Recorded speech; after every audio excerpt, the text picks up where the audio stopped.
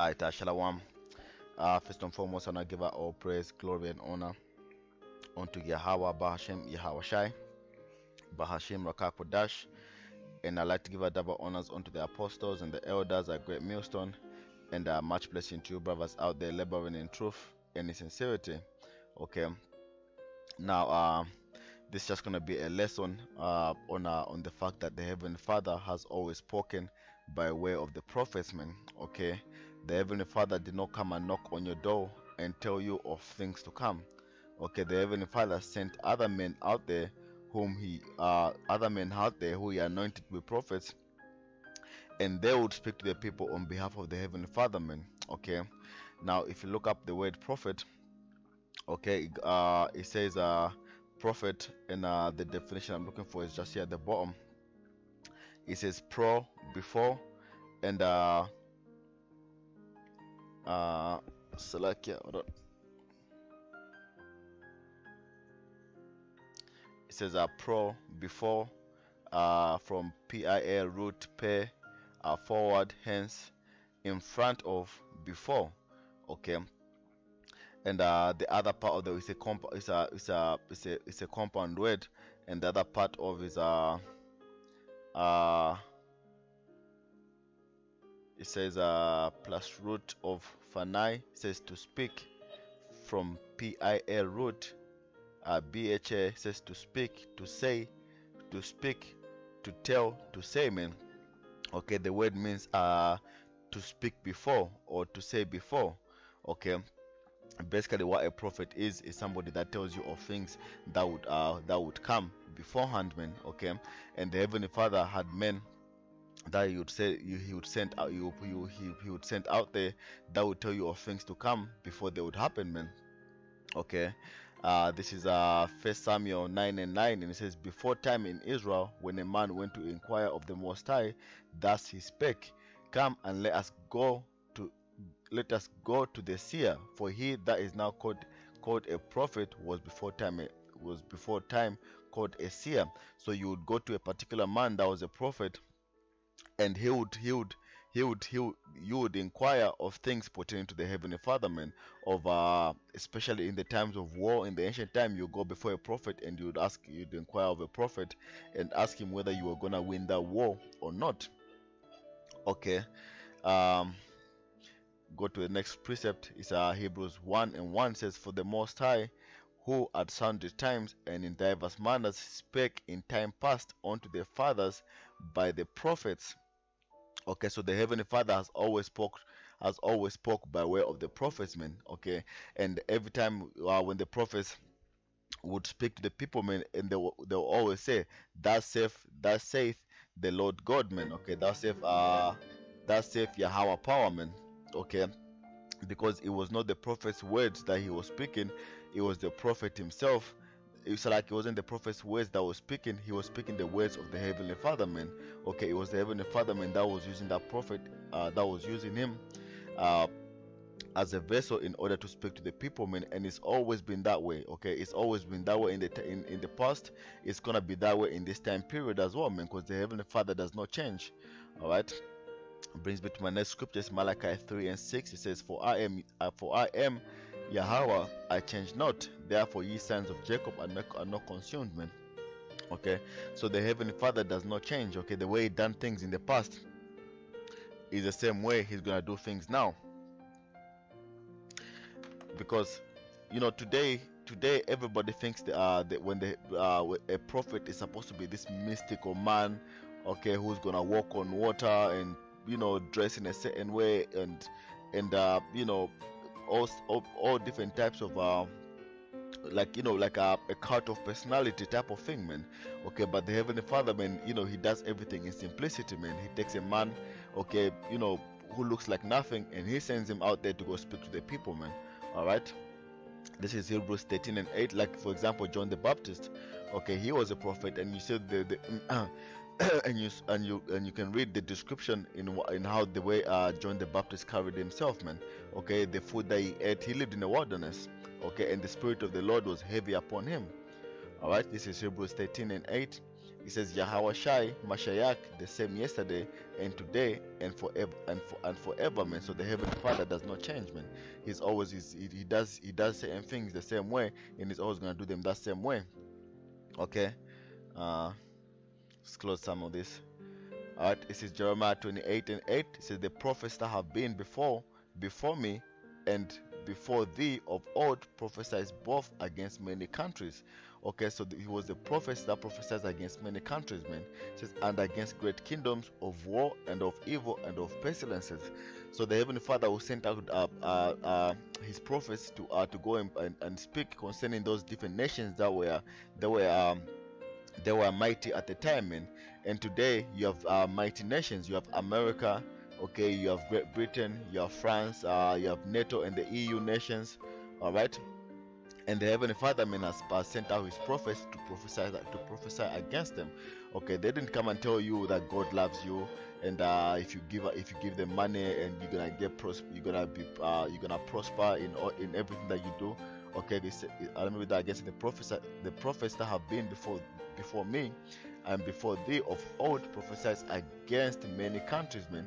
So they would prophesy against the different countries and against great kingdoms, man. Today you got America, which is a great kingdom, and you have prophets today doing the exact same thing, prophesying against America being a great kingdom that it is, man. Okay, they're prophesying of America, of war, of martial law, okay, World War III, okay, the complete destruction of America by way of nuclear weapon, the microchip, okay, disease warfare, okay, many different things that the prophets are prophesying against America and this Edomite empire, man, that's on the earth right today, man. Okay, so the prophets, when the prophets would come, the prophets, man, would not prophesy. They did not prophesy of a good time, man. Okay. Every time the prophets would show up, man, the people would fear. Okay. The example is Samuel. When Samuel showed up, man, people would fear, man. All right. This Hosea 12:10, it says, I have spoken by the prophets, and I have multiplied visions and used similitudes by the ministry of the prophets, man. So the Heavenly Father, man, multiplied the visions and the visions to these different prophets, man. Okay, and every different prophet had a different lot or a different piece that they would prophesy, man. Okay, a lot of the times when they thought they were prophesying against at the time period that they were in at that time, but a lot of the prophets in the scriptures, when they pertain to to the things that are going on to them, man. Okay. Salak, if I'm going too quickly, it just I want to make the video very short, even though I've got a lot of precepts to go through, man. Okay. This is 2 Peter 1:20. It says, knowing this first, that no prophecy of the scriptures is of any private interpretation. Okay, for the prophecy came not in old time, but the will of man, but by holy men of the Most High spake as they were moved by the Holy Spirit.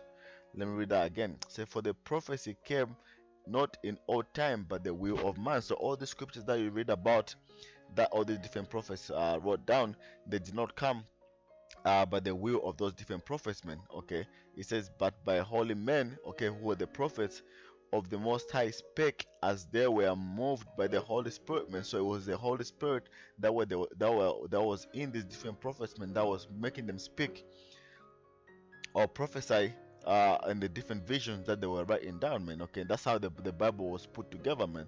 Okay, by the Holy Spirit, man, using these different men that the Heavenly Father set up.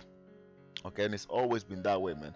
Okay, and then those ancient men that were there that put down this script, this precepts today, they would come back today and they would do the exact same thing. Okay, except today the Bible, the book itself is complete. So today the Heavenly Father, man, puts His Spirit on us and gives us the understanding of the things that we wrote about in the past. And today we're just reading and speaking it, man. Okay. We're not writing the prophecies down. The prophecies are already written. We're just speaking it this time, man. All right. It says that Ecclesiastes 1:9 says, the thing that has been, it is that which shall be, and that which is done, and that which is done is that which shall be done, and there is no new thing under the sun, man. So the prophets, even the prophets themselves, man, they were if they were them coming back today, they're gonna do the exact same thing that they did in the past, man, which is prophesy, man. All right. Um, let me get let's move on to the next precept. This is Jeremiah 1 and 5. It says, "Before I formed thee in the belly, I knew thee, and before thou camest forth out of the womb, I sanctified thee, and I ordained thee I ordained thee a prophet unto the nations," man. So this is an example, man, of how the prophets are like today, man. When you're born, you grow up, you go to school and everything. You don't realize that at some point the Heavenly Father is gonna call you to do His work. Okay, you think you're just a regular guy, okay, just following the steps that all men follow. Okay, you go to school, you go to work, you get a wife, and so on and so forth, man. But the certain men that the Heavenly Father, man, has chosen for Himself. Okay, certain men the Heavenly Father, man, has sanctified, and then say, you, even before they were born, man, say, you are gonna be a prophet, man. Okay, so before I formed thee in the belly, I knew this. So that it shows you the Heavenly Father in the spirit world. The Heavenly Father already know. We're already in the spirit. In the spirit world, the Heavenly Father already knows us, man. Okay, He's already ordained us.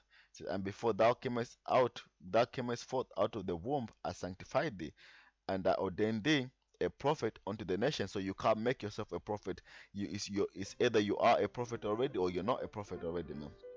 Okay, and and I ordained thee a prophet unto the nations, man. Okay, so and then let's go to Amos 3 and 7. Says, "Surely the Lord power will do nothing, but he revealeth his secrets unto his servants the prophets," man. And this is why today, uh having the hardest book, ever, the hardest, so like the hardest the hardest book to be understood, the spiritual book, the Bible. This is why today a lot of people cannot get the understanding of the scriptures, because only certain men have been chosen to get the understanding of the scriptures, man. Okay, that's why sometimes it's like, regardless, because the Bible in itself is a secret book. Regardless how number it's a number one selling book in the planet Earth.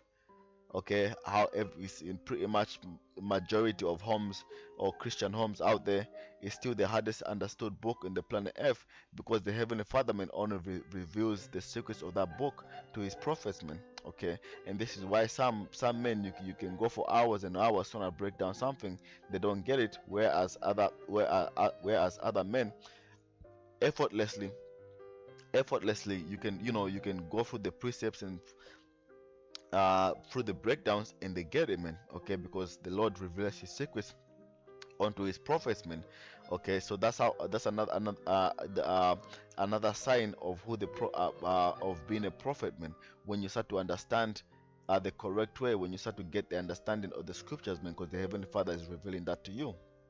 All right, and the prophets that were before, they're gonna come back today and stand in their allotment, in their position. They're gonna stand. They're gonna be prophets again today. Okay, like I read in Ecclesiastes 1 and 9, the prophets are gonna come back and do the exact same thing that they did in the past, man. Okay, I'll give you an example of Daniel, the prophet Daniel, uh, and uh, John on the island of Patmos, man. This is Daniel 12 and 13. It says, "But go thy way till the end be." Okay, for thou shalt rest. Okay, what does that mean? Thou shalt rest. You're gonna die. Okay, and stand in thy lot at the end of days, man. You cannot explain this scripture. Again, my last video, I brought up a couple of precepts about uh how Yahushua said to some of the men, said they shall not test death until they see the coming of the Son of Man. This another precept that you cannot explain without explaining reincarnation, man. Okay, so by go that way till the end be. Okay, Daniel is not here today, man. Okay, there's no man that was there. Say, I'm the one that wrote the book of Daniel. So, but thou shalt rest, meaning that you're gonna die and stand in thy lot at the end of days. We are in the end of days right now. So the prophet Daniel is here to them and he's under a different name. Okay, he's lived a different life, but today he's come back and is most definitely in the truth and is prophesying to them. And okay, it says, and thou shalt stand in the lot at the end of days, man. So the prophet Daniel is here today and is doing the same thing that he did in the ancient time and prophesying. All right. This is Revelation 10 and 10. It says, and I took a little book out of the angel's hand. The little book is the Bible. And I ate it up. Okay, meaning what, man? He got the understanding, man. Okay, metaphor for he got the understanding of the Bible. And it was in my mouth sweet as honey, because sometimes when you get the mysteries of the Bible and all that, man, it's beautiful, man. Okay, but it comes with it says, and as soon as I had eaten it, it was it as soon as so like I said, and as soon as I had eaten it, my belly was bitter, man. Because as much as you're getting all this knowledge and understanding, man, you're going through a tribulation, man. Okay, in the world, man. Okay, it becomes it becomes like uh uh the Lord balanced it out. Okay, we got all these beautiful mysteries and everything, but the Lord put us in a situation whereby we're being chastised, man. Okay, it says, and he said unto me, thou must prophesy again before many peoples and nations and tongues and kings. There is no record of John living from the island of Patmos and prophesying again, man. Okay, it says, and thou must prophesy again before many people and nations and tongues and kings. There's no record of John leaving the island of Patmos going to prophesy, man. Okay, all that means is again reincarnation, man. John would come back again. He would come back again in this time period, man, and he would do the exact same thing that he did in the past, man. He'll be a prophet again. Okay, so the prophets are here today, and the prophets are prophesying again today against his great kingdoms, man. And that's how the Lord has always done it, and this is how the Lord is gonna always is always gonna do it. Is always gonna do it, man. Okay, that's how the Lord is always gonna speak to the people by way of the prophets. Okay, and I hope that was edifying. I know I was going through the precepts real quick, but I'm trying to learn. I'm trying to make my videos as short as possible, so they're not too long. Just to encourage people to more brothers to watch my videos, man. Okay, until next time, I say shalom.